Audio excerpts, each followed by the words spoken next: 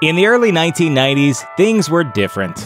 People watched Bill Cosby portraying a beloved family man and sweater aficionado on TV. The idea of the Chicago Cubs winning a World Series seemed impossible. Street sharks were going to live forever. Half shark, half man, fighting evil, that's the plan. Street sharks. Let's look at some other things we believed back then that turned out to be wronger than wrong. Carbs were king. In 1992, the FDA unveiled a food pyramid to explain to ever-widening Americans what they should eat. The bottom of the food pyramid suggested eating 6 to 11 servings a day of carbs, and that fats and oils should be consumed sparingly. This super high carb, very low fat diet was considered the way to good health and losing weight.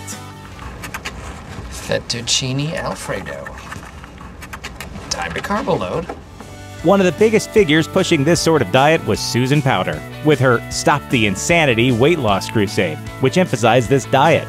Except she was wrong, and according to Time magazine, her emphasis on processed, low-fat foods that were high in sugar only caused people to gain weight. Basically, this pyramid only contained a curse.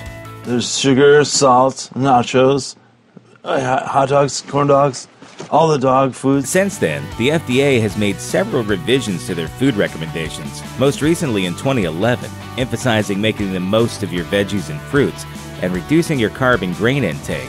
This idea was backed up by a 2014 National Institutes of Health study that showed people lost more body fat on a low-carb diet than a low-fat one. The idea of filling up on white bread, rice, and cereal is completely outdated. So don't stop the insanity, stop the unlimited breadsticks at Olive Garden. Invest in comic books.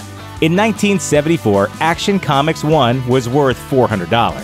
By 1984, its value had shot up to $5,000, and by 1991, it was going for $82,500. And that wasn't the only comic book increasing in value. Detective Comics number 27, Batman's debut, sold for $55,000 in 1991. Nowhere to go but up, right? We'll also take you to the brave new world of comic books. They are bigger, they're wilder, and they aren't just for kids anymore. Comic speculation made everyone go a little crazy, buying issues they hoped would one day be worth a mint, just like Batman's first adventures.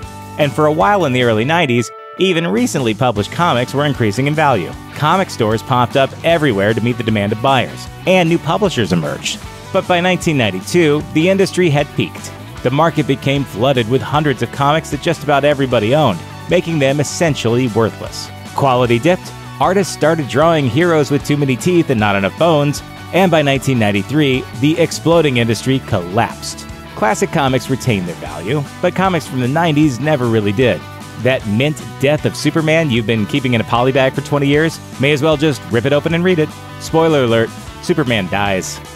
AIDS will get worse. One of the most shocking announcements in sports happened in 1991 when Magic Johnson revealed that he was HIV positive and was retiring from the Lakers immediately.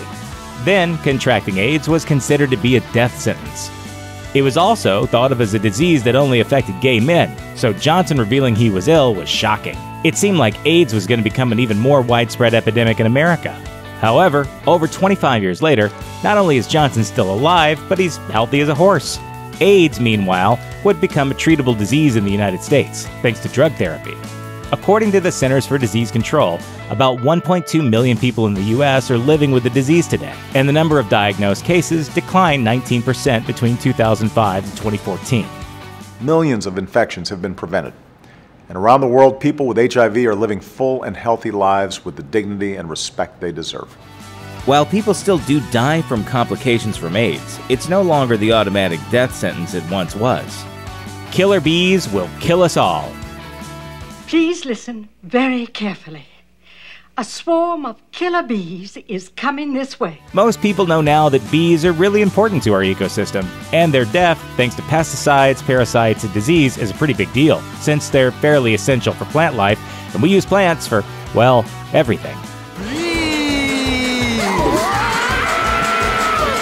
But in the early 1990s, people feared bees, especially the dreaded Africanized honeybees. Appropriate to their name, the honeybees were imported from Africa to Brazil in the 1950s and were expected to thrive, since they were already used to the climate. The bees were ultimately called killer bees and swarmed around the world until arriving in the US in the 1990s.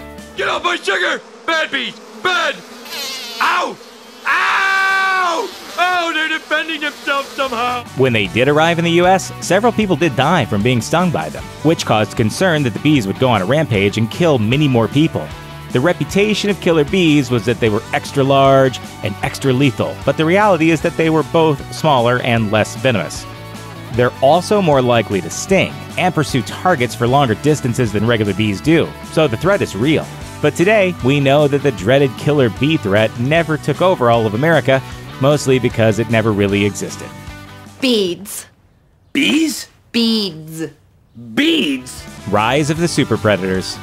Crime was a huge issue in the early 90s, and with the predicted decay of major urban areas, superpredators became a legitimate 90s fear. You know every 80s movie about gangs of roving, depraved teenagers ruling vast cities and committing remorseless brutality? This was once a genuine concern. They are not just gangs of kids anymore. They are often the kinds of kids that are called superpredators. No conscience, no empathy. Criminologists described a bloodbath of violence that was going to destroy the country. John DeLulio Jr., a political scientist, warned that youth crime and violence was hurting the inner city, and that it would inevitably spill out into suburban areas, and even into those places that have, no cell service. So not only would we have to deal with street gangs, but farm gangs as well. So you may be wondering why we're all not living in a 24/7 cesspool of death and crime. Instead of a meteoric rise, crime dropped rapidly in the 90s, and America generally became safer. The superpredator went extinct, and America found brand new imaginary things to fear. Do you want to destroy humans? Please say no. Okay, I will destroy humans. No, I take it back.